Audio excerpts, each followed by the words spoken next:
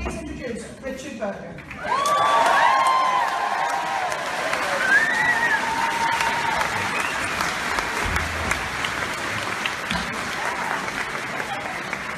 Now I know what this is like.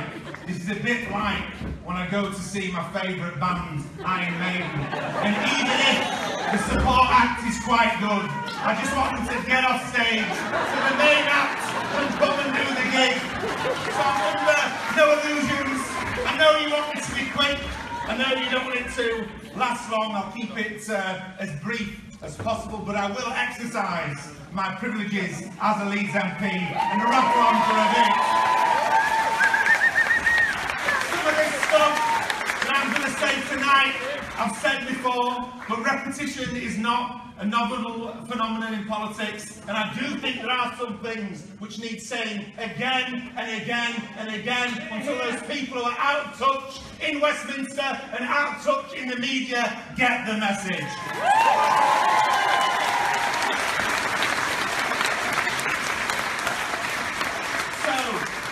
I want to start off by thanking you. I want to start off by thanking each and every one of you in this room and the 1,000 people who are outside. I want to thank you for making history. The truth is that most people who aren't up themselves, most people who aren't in love with themselves, don't realise that they're making history. But all of you in this room and all the people out there did make history. Just a few Wednesdays ago. Let me take you back. Of course, I'm talking about the Chilcot inquiry. Let me take you back to the 15th of February 2003, when 2 million people marched against the proposed invasion of Iraq. I, like many of you, got the bus down from Leeds to London. I, like many of you, marched with 2 million other people. And I, like many of you, saw Jeremy Corbyn speak in Hyde Park in London that day. And I heard Jeremy Corbyn, who I'd never seen speak before, talk about his fears of what would happen in Iraq, what would happen in the Middle East, and what would happen around the world if we made the grave mistake of supporting George Bush's proposed invasion of Iraq. And on that day, on the 15th of February 2003, I never imagined that one day I'd be the Labour Socialist Member of Parliament for the area I'm from. On that day, on the 15th of February 2003, I never imagined that the man I saw speaking that day, Jeremy Corbyn, would be elected all those years later as our first leader. And on that day, on the 15th of February 2003, I never imagined that all those years later, I'd be sat on the front bench in Parliament, not too far from Dennis Skinner, on the day that the leader of the Labour Party stood up and apologised to the people of Iraq, apologised to the British people, apologised to the families of British servicemen and British service women for the decision of the previous Labour leader, Tony Blair, to support George Bush's invasion of Iraq. And the truth is, sisters and brothers, that there are those in the establishment, in Westminster, in the media, and maybe even a bit closer to home, that didn't want Jeremy Corbyn to be Labour leader at all, but didn't want him to be Labour leader on the day that the Iraq inquiry was published. And so that's a rather long, rambling way of me getting round to the point of saying that without each and every single one of you, there wouldn't have been a Labour leader making that apology on that day. History was made! History was made! And the world listened! If it wasn't for you, it wouldn't have happened!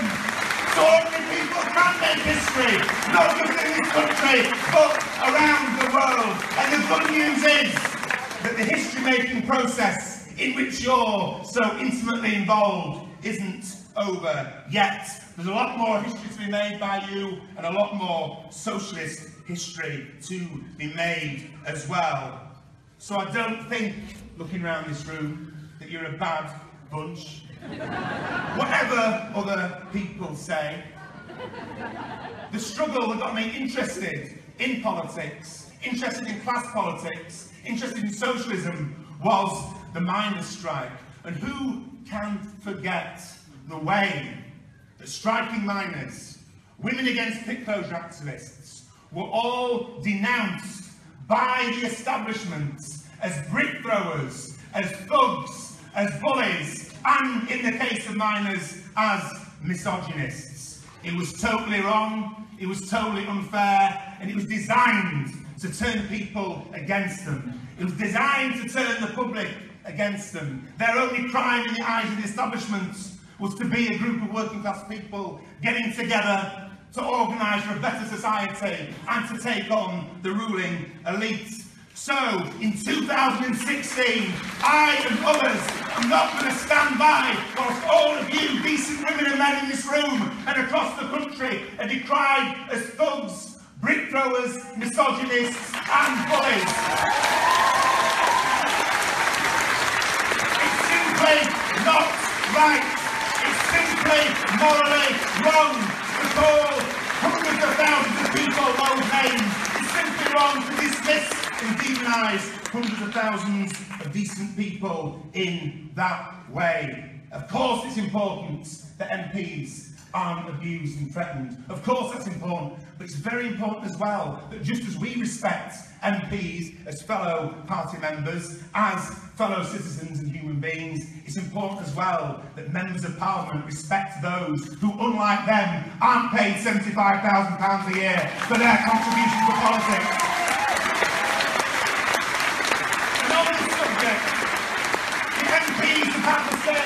The MPs have made their nominations for leader. And is anybody from East Leeds here?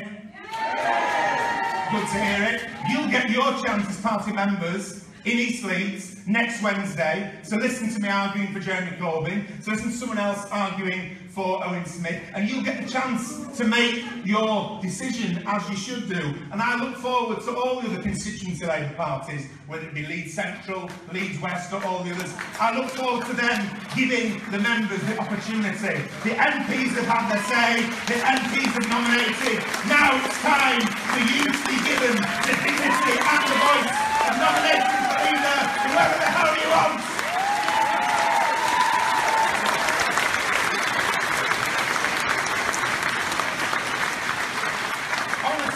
The myth, while I'm up here, the myth is that socialists aren't interested in winning. What a load of rubbish. But I won't be taking any lectures from people who lost the last two general elections.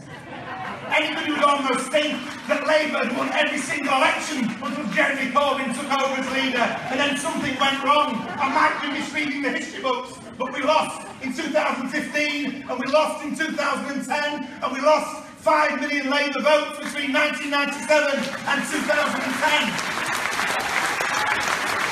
And in Scotland, some of the people saying that they're irresponsibly heading for electoral disaster.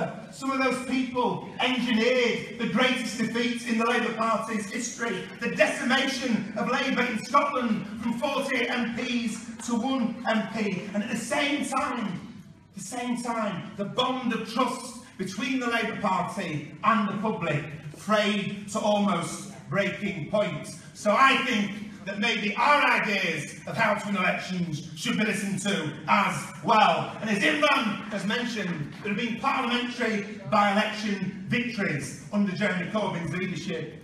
Oldham, which we won with an increased percentage of the vote. Sheffield, which we won with an increased percentage of the vote.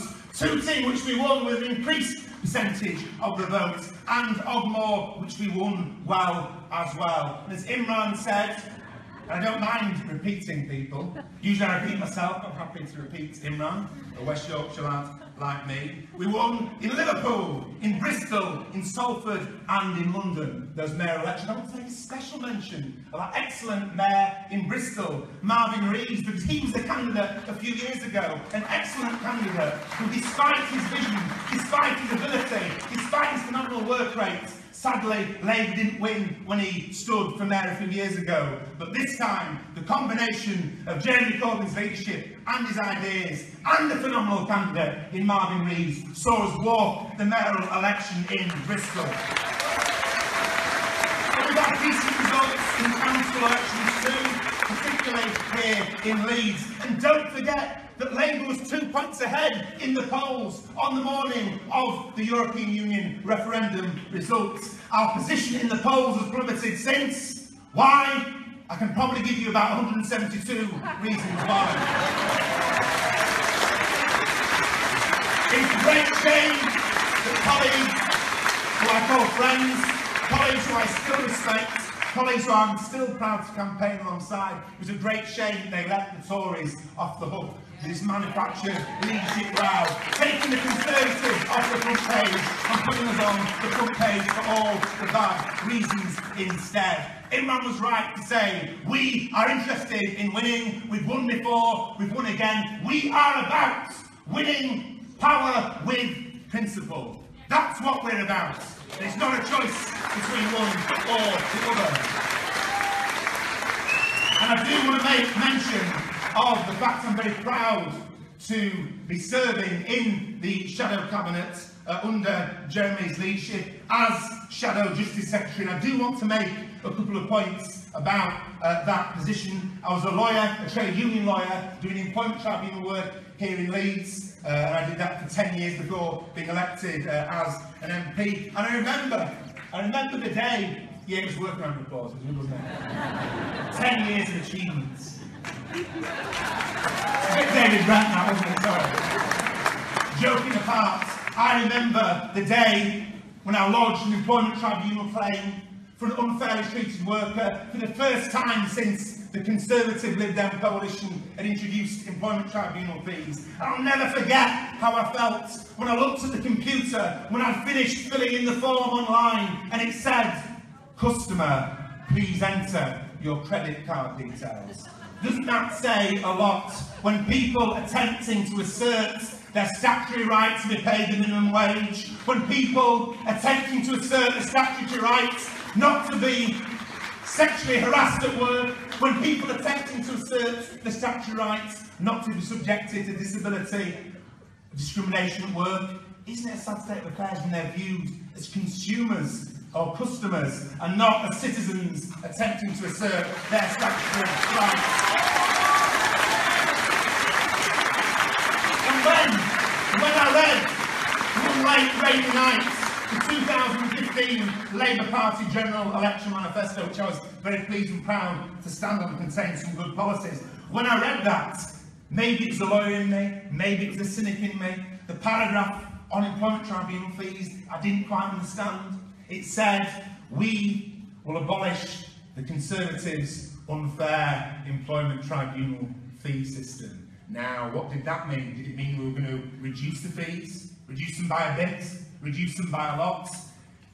No ifs, no buts. A Labour government with Jeremy Corbyn as Prime Minister and myself as Justice Secretary will abolish employment tribunal fees. No ifs, no buts. A policy of access to justice for all, because if everyone doesn't have access to justice, then justice is just a theory, not a reality. And if Jeremy Corbyn is elected with your help as Prime Minister, then we will have a Labour Prime Minister and the Justice Secretary who thinks that there are some things in society, some things in life which shouldn't be subjected to the profit motive. And I'll tell you this, our prison system is one of them. I don't believe that the incarceration of human beings should be making millionaires have the opportunity to live in bigger mansions to begin with. Forgive me if I'm being oversimplistic, but I think it's just morally wrong, and that's what our politics has to be about. If our politics isn't about, we can be doing better things on a Saturday night than listening to me rant on.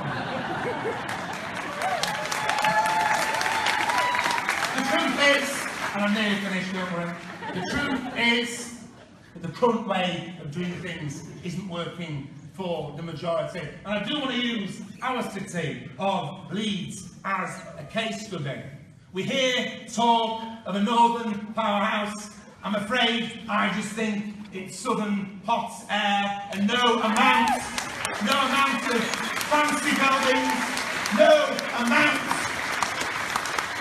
of glitter for the minority can erase the fact that 20% of people in our city live in poverty, and hundreds of thousands of people in our city are on the very edge of it. By and large, since 1979, whichever party has been in power, despite all the good things we did do in government between 1997 and 2010, whichever party has been in power, by and large, neoliberal economics, free market fundamentalism has by and large ruled the roost. And what has that period of neoliberalism resulted in? That period of neoliberalism has resulted in the fact that these days, a 21-year-old leaving university in East Leeds or in Leeds has less chance of a council house, less chance of a mortgage, less chance of a well-paid, secure job than a 15-year-old leaving school with no qualifications had 40 years ago. And the system isn't working for us, and we do need change. For the first time in 100 years, working class people face the reality that they can't say with any confidence that their children will do better than they did or have more opportunities than they did. And I think that our communities and our children deserve better than politicians posing for photos on former pit and factory sites, telling our kids they should be grateful for living wage jobs. Our people deserve better than that. Leeds deserves better than that. Britain deserves better than that. And the world deserves better than that. And on the subject of Leeds, on the subject of the North, I want to scotch another myth which I kind of managed to successfully scotch in somewhere called Salford last weekend, and that is a myth peddled by people like Polly Toynbee, that well-known proletarian in The Guardian and elsewhere, that somehow Jeremy doesn't understand working class people, that somehow it's fair to denounce Jeremy as some kind of Islington-obsessed croissant muncher.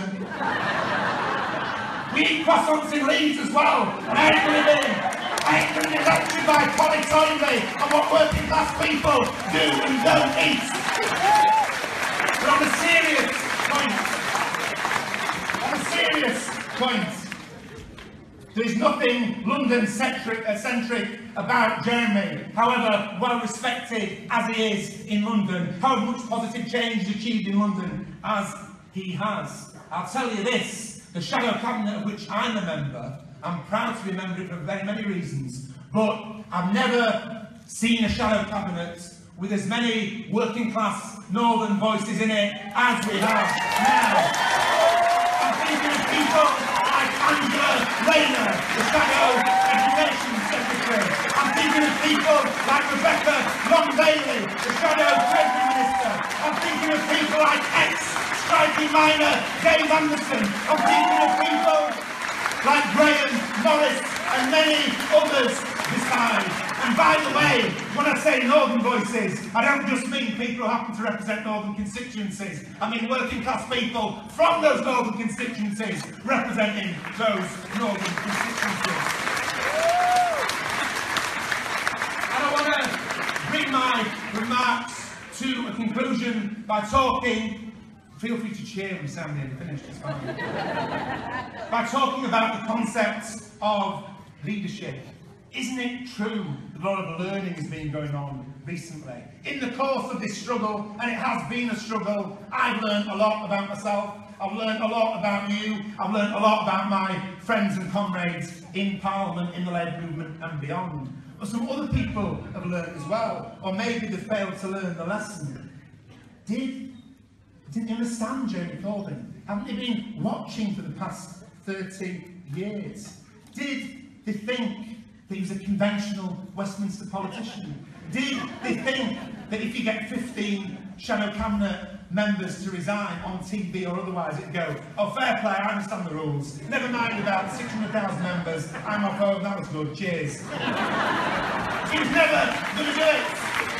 Because if people couldn't stop Jeremy Corbyn speaking up for gay rights when they demonised him for doing it, then shadow cabinet members resigning wasn't going to make him do it either. If they couldn't stop him arguing for peace negotiations in Northern Ireland by disgracefully defining the terrorists, then 15 shadow cabinet members resigning wasn't going to get him to shut up either.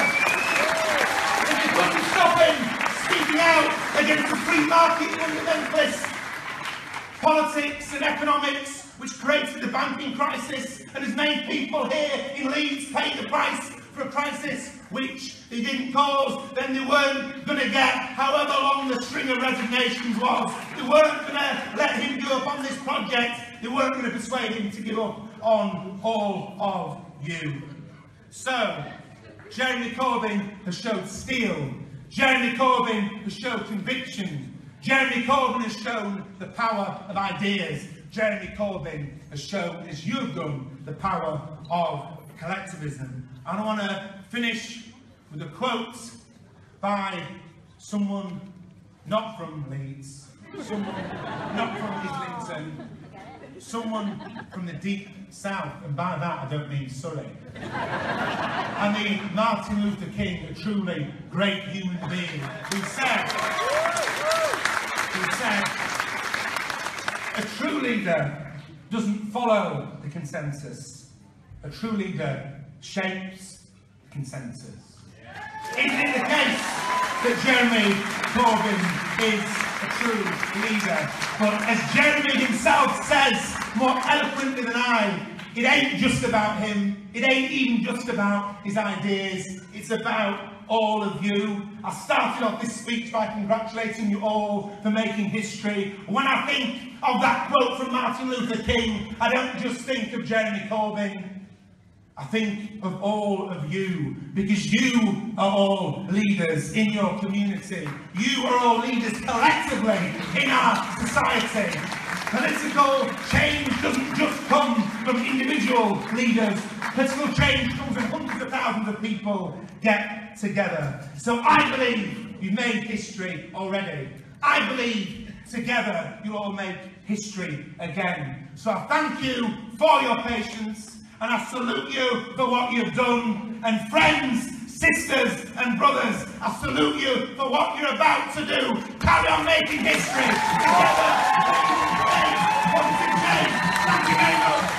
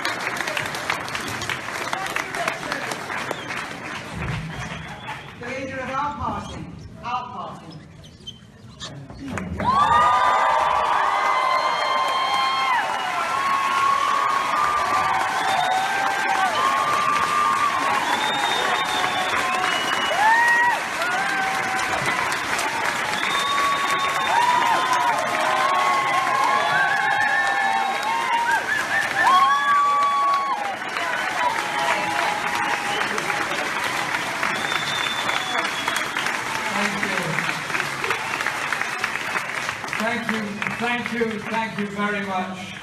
I've just been given a rose on the way in. It's absolutely beautiful.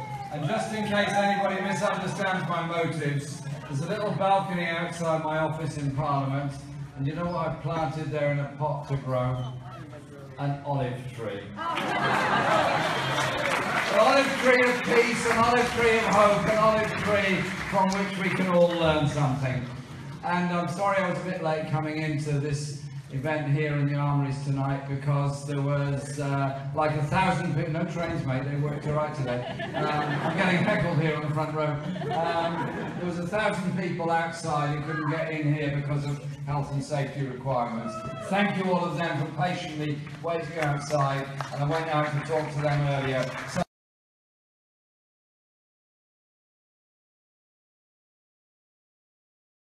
And at that point, it was the biggest rally we'd ever held as part of the leadership campaign. And it taught me something. It taught me something about the way in which, if you give people the opportunity to express their hopes, their views, their ambitions, their determination to achieve a better society, then our party is made stronger, more people come on board, and we achieve much more, and we're not dictated to by those above us. It's our strength, our people coming together.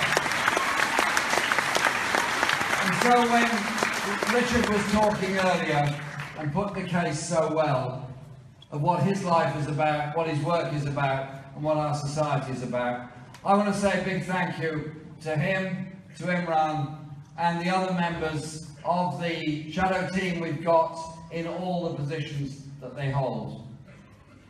When the problems started on the day after the European referendum, Richard Burgon didn't walk away, Imran Hussain didn't walk away, John McDonnell didn't walk away, Diane Abbott didn't walk away. So many more didn't walk away.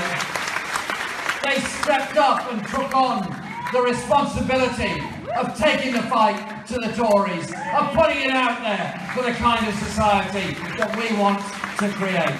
And I'm very grateful to all of them for that and all that they do, because these are very important and very serious times for ordinary people in this country and indeed in the wider world. Somebody said to me in a BBC interview just before I went to the Durham Miners' Gala, they almost looked sympathetic. Almost. And they said, Mr. Corbyn, how are you coping with the pressure you're being put under? And I simply said this: you don't know what pressure is. Pressure is when you've got nowhere to live. Pressure is when you can't feed your children. Pressure is when you don't know what's going to happen to you. Pressure is when you're unemployed. Pressure is inequality, injustice, the misery of our society.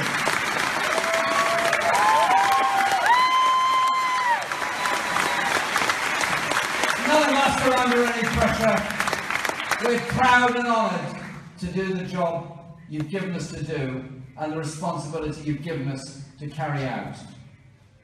That is why we, all of us here tonight, are in this hall. Think about 3 examples of injustice and inequality that's going on in Britain today. There's a man who's in Monte Carlo this evening on his yacht. I'm sure the weather's nice. It always is in Monte Carlo. And back home, things aren't so nice. BHS is closed down. Thousands of people lost their jobs. Thousands of people in the supply chain lost their jobs. The profits went to a tax haven. The pension fund is in problems. The public are going to have to intervene to back up those people who may lose their pensions. What is it about modern Britain that somehow or other, somebody that salts the assets of a company away into a tax haven, presides over the collapse of a well-known high street chain, is somehow or other worthy of being a minister in the past, of being extolled as great virtue, when in reality it's a spiv economy run by spivs and protected by the same kind of people.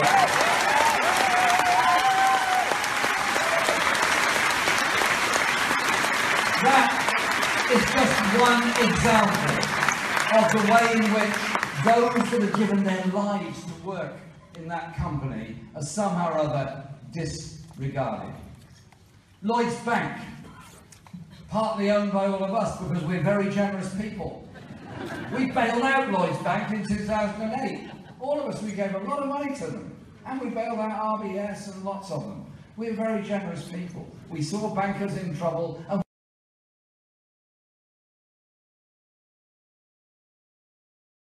we didn't do any of those things. We let them carry on as they were before. Lloyds has now turned itself round. It's made 2.5 billion in profits this year. 101% increase on last year. It's a lot of money, they're doing very well. Now, most of us, if we're doing really well, to get a bonus at work or something, you say to your kids, well, you know, done well this year, I'll give you a bonus. Here's 50 quid, go and enjoy yourself. But these directors of Lloyds are not the same as us. So they've given 3,000 people a really special letter. Thanks for your work, kindly resign, go away, you're dismissed. You are surplus to requirements and 200 branches are going to be closed. Isn't it time we use our public ownership share of these banks to make them work in a responsible way?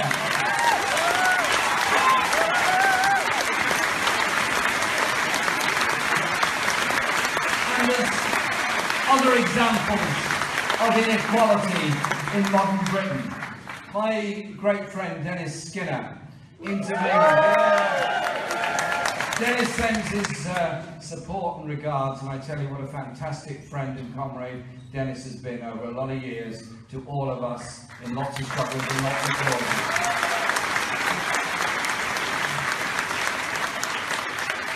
John McDonnell was speaking in Parliament on a different economic strategy, a strategy of investment, a strategy of growth, a strategy of security, of an economy that works for all. And John was doing very well, and Dennis said, will you give way? And John looked at, of course.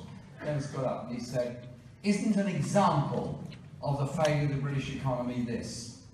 He worked down the pit at Shirebrook. He dug coal. He was in the union like everybody else that worked down the pit.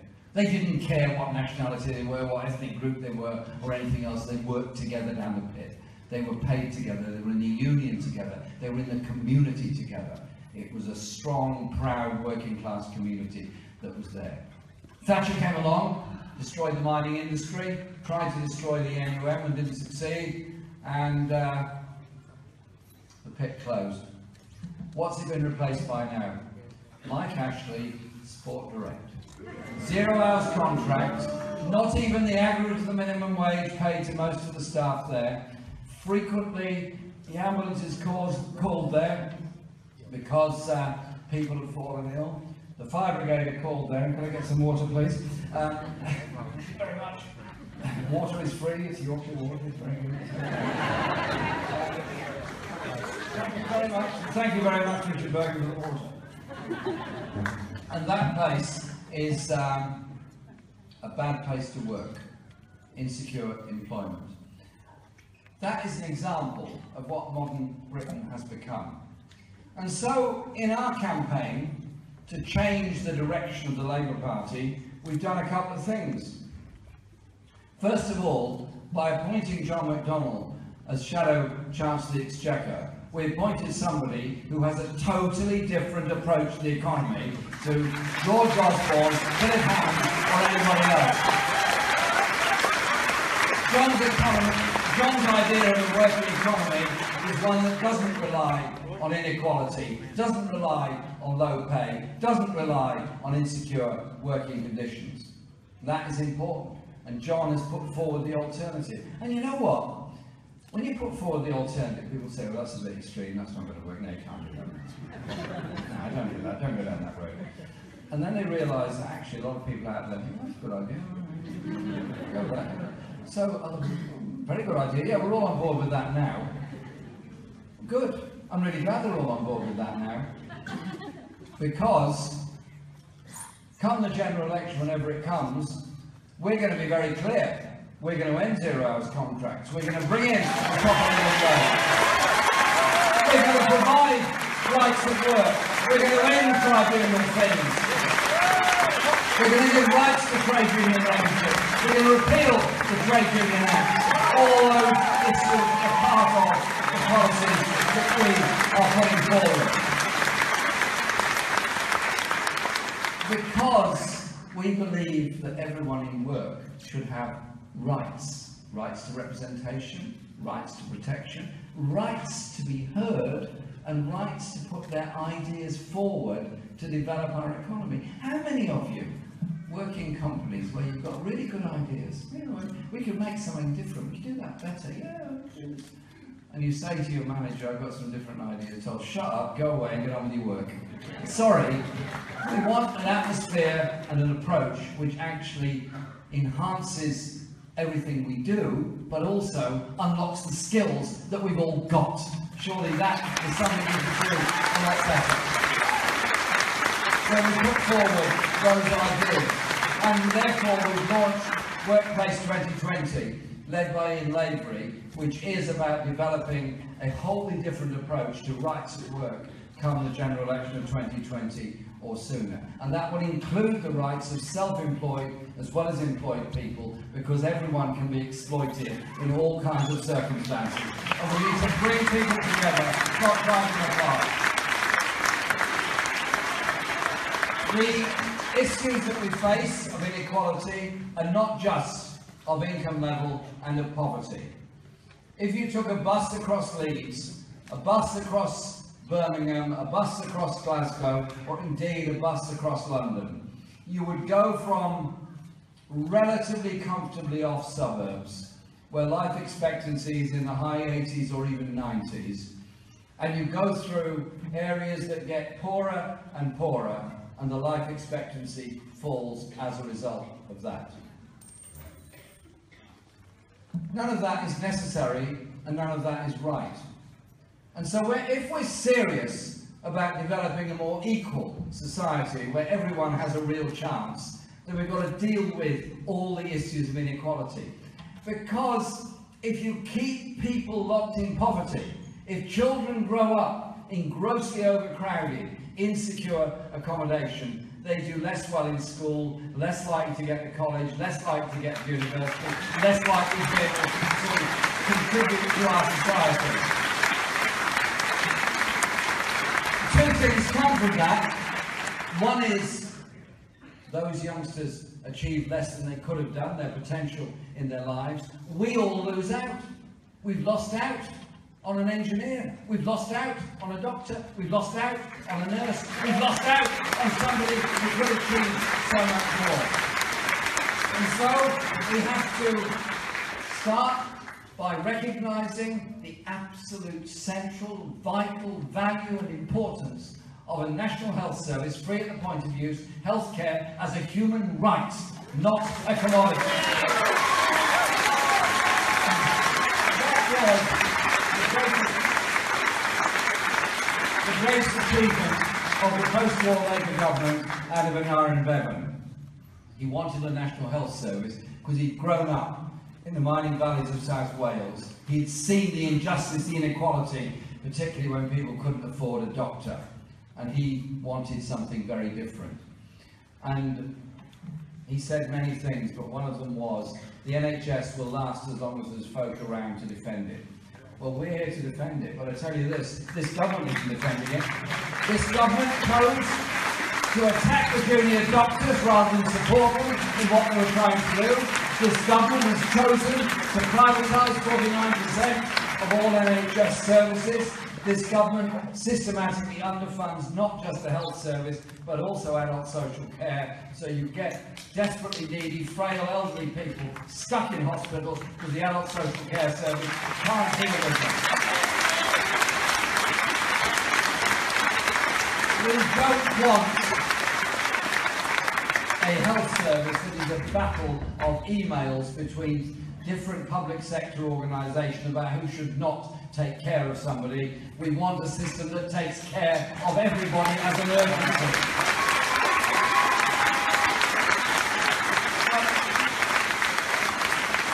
If they're allowed to carry on as they are, the underfunding will continue, the queues will lengthen, the waiting times and waiting lists will lengthen, and those that can afford it will be tempted more and more into private medicine. The restrictions on expensive medicines on the NHS will get deeper and deeper, and suddenly you'll wake up one day and find the NHS is not the first port of call for every one of us, but the health service of last resort for those that can't afford to go private. So I'm very serious about this. Our absolute priority is a properly funded National Health Service so that they will continue.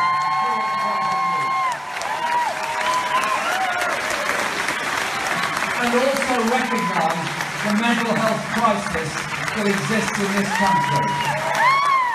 We're a big audience tonight. There's a lot of us here. A lot of us here. There's several thousand people here tonight. 1 in 4 of us, at some point in our lives, is going to go through a mental health crisis, a stress crisis. We might be lucky. We might have a very understanding partner, family, friends who will look after us, help us get through it and recognise it is something that could happen to anybody. We might have a good system locally that will help us get through. But then again, we might not. Or then again, we might be a young person in school or a student in university or college who is frightened of the stigma of saying they're going through a mental health crisis to tell anybody about it. We've got to change the language, the mood music and the approach towards the mental health crisis within our society. And we start by doing it ourselves in a way that we treat and respect each other. It's that important, that vital, and so vital that we do it.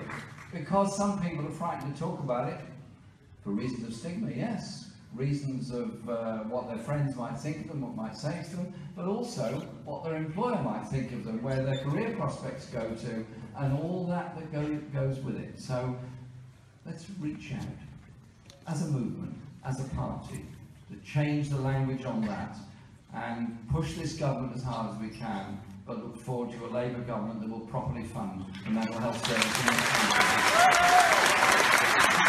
There are so many other areas of inequality to talk about, but one that is so strong and so important is the question of housing within our society. I mentioned earlier the insecurity of children growing up not knowing where they're going to be living a few weeks or a few months later, wondering why their box of toys is endlessly packed up and taken somewhere else and unpacked again, why they have to keep moving school, why they sometimes have to keep moving town altogether. What does it do to them? What does it do to their psyche, their sense of security? What does it do to the sense of community? We're a nation now of a very large proportion living in the private rented sector, and it's increasing very, very fast. Isn't it time that public law caught up with it and we had greater security, much longer tenancies, much fairer rents, much better conditions in the private rented sector? And what we're up against is a Tory government and a coalition government before that didn't understand it or didn't care about it. So when Theresa Pearce, a Labour MP, proposed an amendment to the last housing bill, now the Housing Act that went through, simply saying, it was really extreme, you know, she's kind of far left, Labour extremist, everything that the Daily Mail really doesn't like, said every home that's put on the private rented market should be fit for human habitation. Really extreme stuff. Way off, baby, well done. You know what? The Tories voted it down. Sorry, it's going to be us. It's going to be the Labour movement that brings in real protection, real security and real regulation in the private rented sector. And as an economic forces and the need to support and accommodate the homeless that exist and sleep on our streets all over this country, there is something deeply wrong about that. And I simply say to those who are relatively well off, living a fairly secure life, got a decent place to live, nice job and everything else. People say to me, well, how do you ever appeal to them? What's Labour ever offering to them? I simply say to this, if you're well off and you're doing okay, fine, good luck to you. But are you comfortable when you walk home and you see people sleeping on the streets? Are you comfortable when you see people in a deeply distressed situation begging around the railway stations and the bus stations of this country? Are you really comfortable with the idea of forgotten Britain, those that live on the margins and sadly die on the margins? We're better than that, and we can create a society in which everybody matters and everybody counts.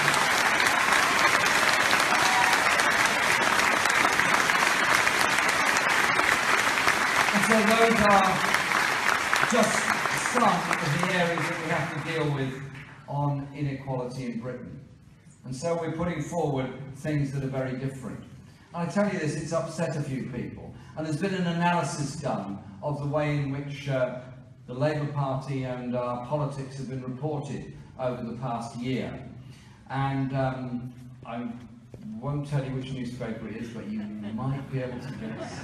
There's one paper that has, if you take as 100 the number of articles they've printed about the Labour Party, they've printed far more than that, if you take it 100 to get the percentage, you'll find that 83 of every 100 articles has been downright hostile to the Labour Party.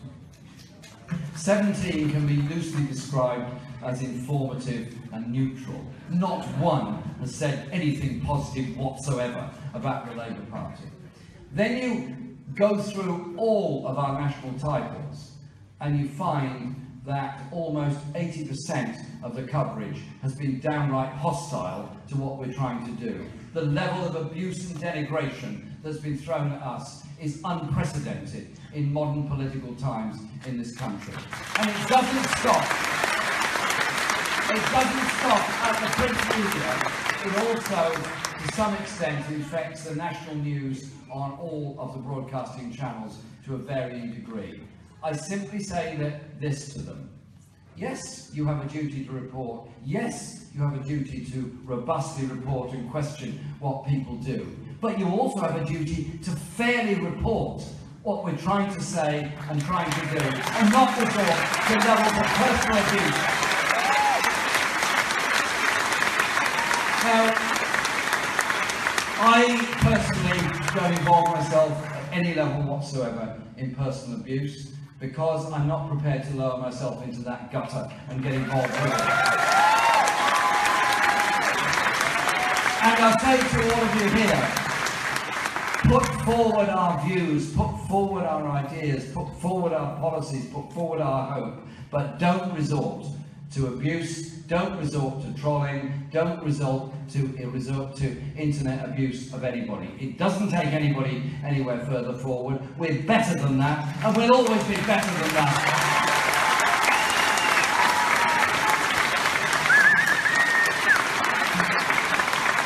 And so over the past year, we've been trying to put forward this different approach and these different ideas.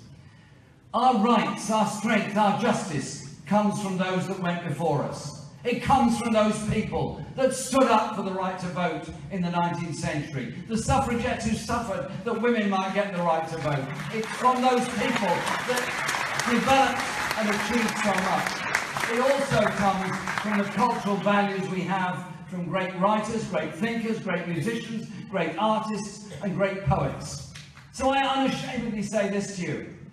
In creating a fairer, better, more decent, more equal society, in developing an economy that works for all, do a couple of things.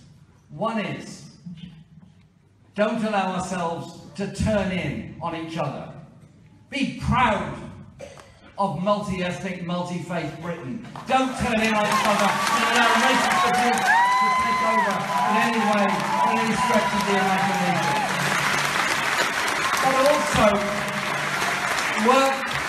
work hard to develop our ideas, but also recognise the culture that's there in all of us. Yesterday I was in Durham, sadly, for the funeral of Davy Hopper, the late great Davy Hopper, Secretary of the Durham Miners Association.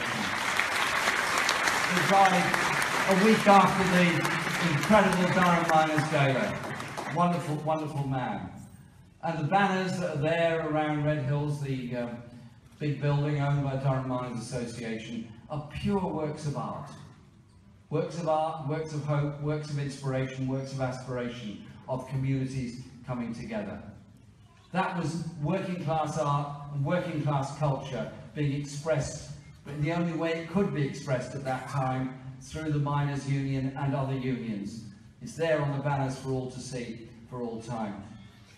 I want us to be proud as a community to invest enough in our theatres, in our cinemas, in our arts, and provide every child with a chance to study music in school, every child to be able to act, every child to be able to develop their hopes and their inspiration and their aspirations, because it's not one thing that motivates our society, it's a lot of things. When we do things together, when we work together, when we campaign together, when we turn a piece of wasteland and disused land into a park, when we get social housing built, when we get a good hospital built, when we get a good nursery and a good school, when we get better quality jobs and employment, we all benefit and we all achieve together and we get on better as a community together. So the message we're trying to put is of the kind of world that we can live in. We want to live in a world of peace and justice, as Richard has so well explained. We want our foreign policy to be one of human rights, democracy and justice around the world, not the terrors and horrors of the Iraq War. And we want our option, our offer, our plan, our determination, our endeavour to be how we bring communities together. Recognise the strength that we've got. Recognise the talent that's there in all of us. Recognise the kind of community that we can build. We don't have to be unequal. We don't have to be poor. We don't have to have people sleeping on the streets. We don't have to have grotesque income squirreled away into tax havens around the world. We can, will and must achieve something very different within our society. And so whilst at one level this is an election for the leadership of the Labour Party, a position I'm very proud and honoured to have and will continue to have, I hope, with your support,